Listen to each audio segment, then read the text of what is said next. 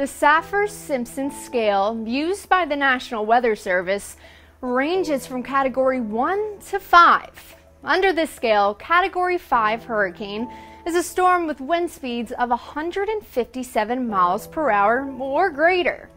This week, researchers suggested the addition of a new Category 6.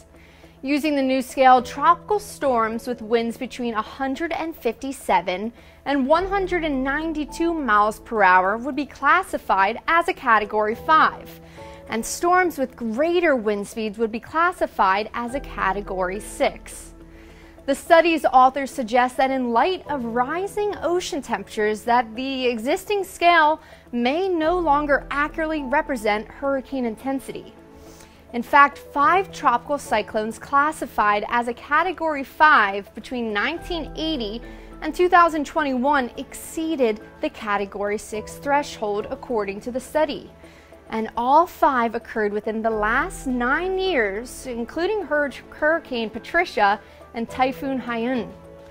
The National Weather Service has not yet commented on adding an additional Category 6. Meteorologist and reporter Aaron Walker, News 19, WLTX.